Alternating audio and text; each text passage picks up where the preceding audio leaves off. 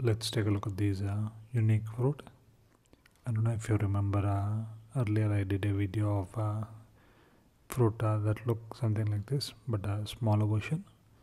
These are the bigger version of those. This is a raw one, and that's how it looks once it's fully ripe. I prefer the slightly green ones because they have a nice taste to them rather than the raw one.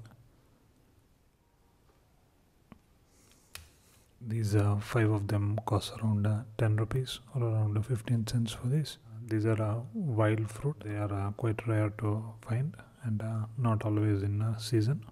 So let's taste it.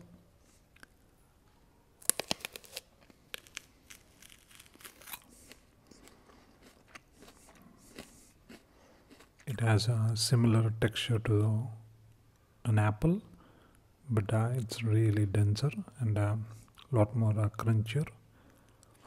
That's why I prefer the greener ones over the brown ones. The brown ones are a little bit on the slimier side. These are not too sweet, but really chewy.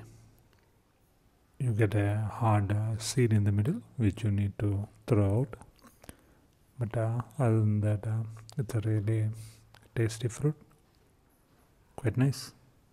Check it out.